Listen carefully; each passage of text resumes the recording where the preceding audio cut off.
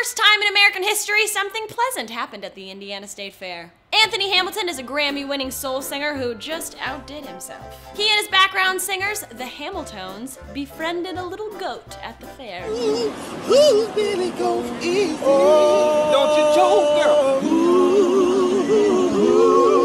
Who's Billy Goat is it? Unfortunately, we haven't been able to uncover whose goat it is. If you're loving their voices, you can check out Anthony's new album, What I'm Feeling. And if you're interested in the Indiana State Fair, take a shot of insulin and look at the tasty treats they sell. You can get deep fried cookie dough, deep fried chocolate covered strawberries, deep fried Pepsi balls, ugh, deep fried cheddar nuggets, and deep fried Kool-Aid. Let's look at some tweets. Goddess Jones, y'all better sang, but really, whose Billy Goat is it? Hayes Brown, but for real, whose Billy Goat is it? Blackademic, but seriously, whose Billy Goat was that? I normally, when I watch baby animal videos, I'm like all about the baby animal, but those guys were such amazing singers and like all just so smoking hot that like I didn't even look at the Billy Goat even once. I liked their hats. I think Indiana's fine. I have some family there. I saw a cow that they sculpted out of butter. One time I worked at a barbecue restaurant and I sculpted a Lego person out of butter. It looked like a Lego. Butter's yellow and Legos are yellow, so that was my through line. I was dressed like a Native American at the time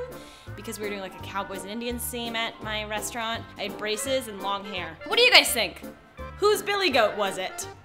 Let us know in the comments below. Give us a thumbs up and subscribe for more What's Trending.